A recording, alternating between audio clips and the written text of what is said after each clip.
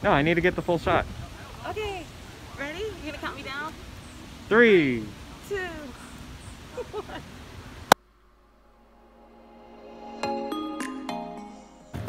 Hey guys! Welcome to our big gender reveal, sex reveal. Yay! So, I used to go to cardio kickboxing before the world shut down, and I really wanted to do a really cool reveal party with balloons and punching out the balloons. Alright, so I'm in the middle of rapping, so just come, join me.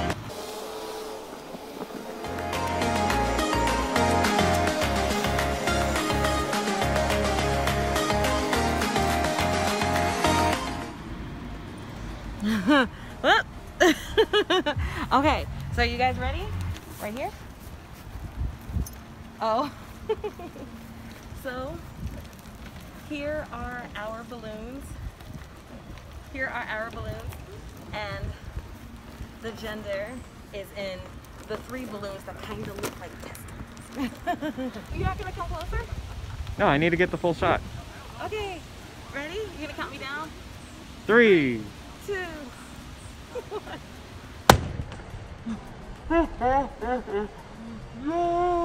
Yay! Hey guys, so now that we know it's a boy, we decided that we want to go with a jungle safari kind of a blue theme.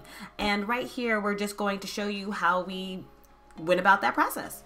Step 1 is going to be washing your walls so that paint can be applied to them. Probably the most important step when you're trying to prep space for a baby is to just clean that space that a baby's going to be. Yeah, so yeah, we're just washing the walls, cleaning it off, making it happen. Alright, we started off over at Sherwin-Williams and got some bougie like latex paint to act as a base coat. The bucket that you see in the screen, that's going to be used for feet very, very soon. But for right now, while our feet are good, let's just go ahead and make our home a little bit better for our baby. And since we are living in a 1-bedroom, we are not actually doing a full nursery. We're just sectioning off a part of the wall in our 1-bedroom. Right, and the security deposit, we were never going to get that back. We've been here for 7 years. So might as well just like bring our baby home to someplace that's just nice and magical. Here we are, protecting the little bit of space that we're expecting paint to be, because that's what you're supposed to do, right? I think I remember seeing that in a movie. We didn't really watch much preparation materials to get this going. We just kind of like winged it. Oh yeah, the entire time. Right. We are not painters or sculptors or anything that, you know, has an artistic eye. We just said, okay, we want to paint this wall. So we watched one YouTube video and that was it.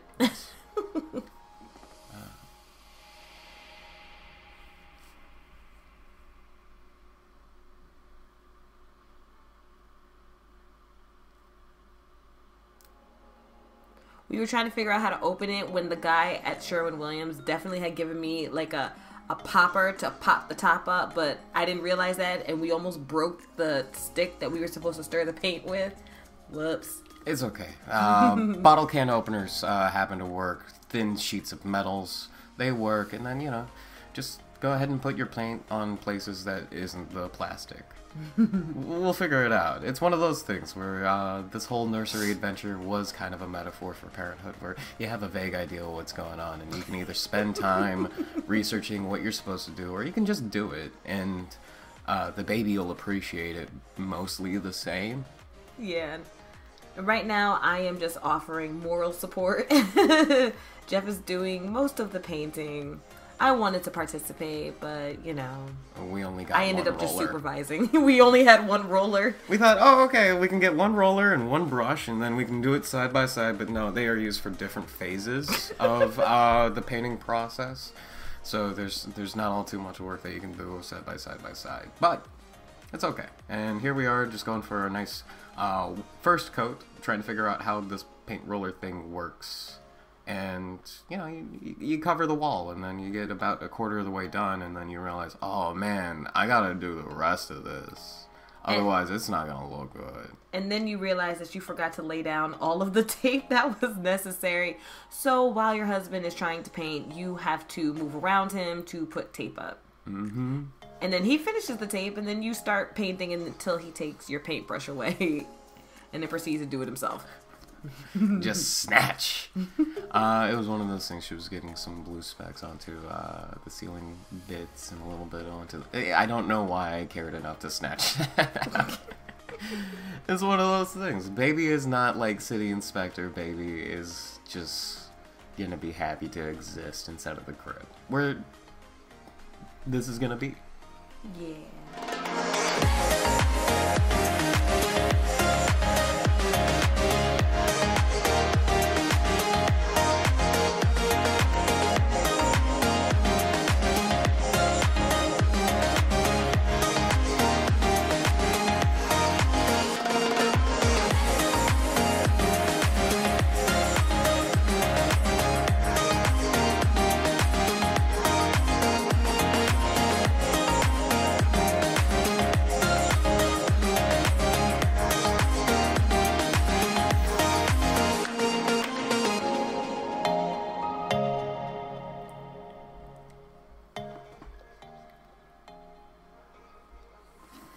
So right now, I'm just kind of playing cameraman, camera woman, camera person, and I'm filming Jeff paint because I have nothing else to do. I was gonna come in and fill in the top and the sides to clean it up, make sure we get some nice straight-ish lines, and yeah. So, yeah, I apologize if this is kind of boring for you. Feel free to, Oh, no, honey. I come to the internet every day to watch other people's paint dry, and I appreciate you, internet person, who press buttons on your phone to look at us like put paint onto a wall with not so much confidence. And I appreciate you pressing more buttons onto the phone into the future. Yeah. So, yeah. Okay. We are now in part 3 of our nursery transformation. Okay, right. So we didn't tape part 2, which was the building of the crib and the building of the dresser. Right, but the furniture is here now. Yeah. And we know how tall it is, and we can kind of get an eye of the composition for where we are going to take these cute little animals and have them stand guard over our baby. Yeah, so we have lots and lots of wall decals. We're trying for a jungle safari theme. And that's what all of these, this is what all the crosses are for. This is for all the tape. This is where we're, ideas. Yeah. So yeah, so we're gonna throw on some music and we're gonna fast forward this because when you see it, it's gonna be like, okay, so yes. I'm gonna get a pencil. I'll be right back. All so right. You can put on some real music. When I was showing my mom our put together process, she was like, oh wow, I didn't know you guys were so religious. What's with all the crosses? Right. And I was like, oh ma, I was like, yeah, we did that to place where the animals were going to be for the decals.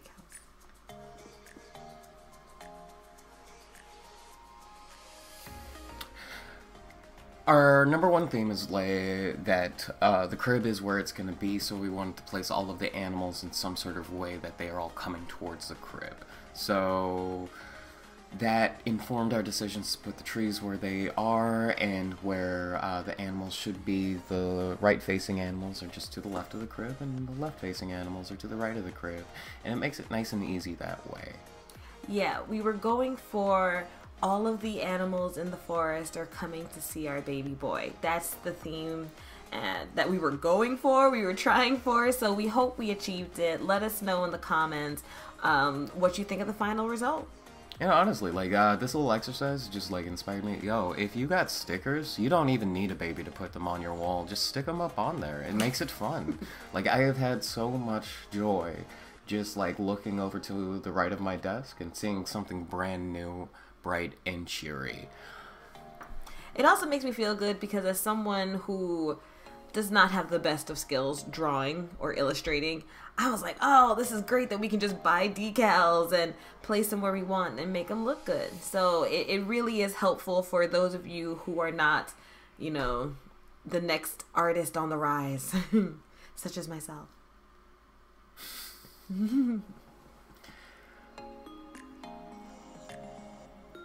Probably the most conflict-laden step in the process was deciding whether Fox is going to be on the right side of the crib or the left side of the crib, because his facing is ambiguous in a 2D plane.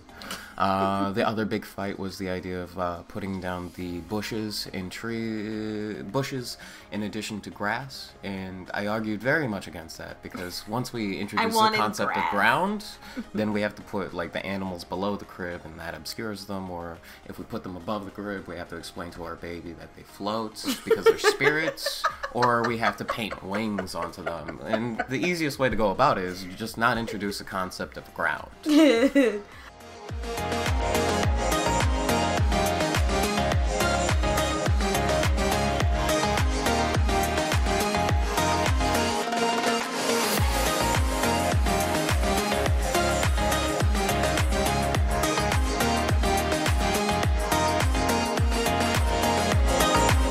But the ulterior motive is just like the idea that less is more, and I just want to leave some space. We love it. We're so excited about it.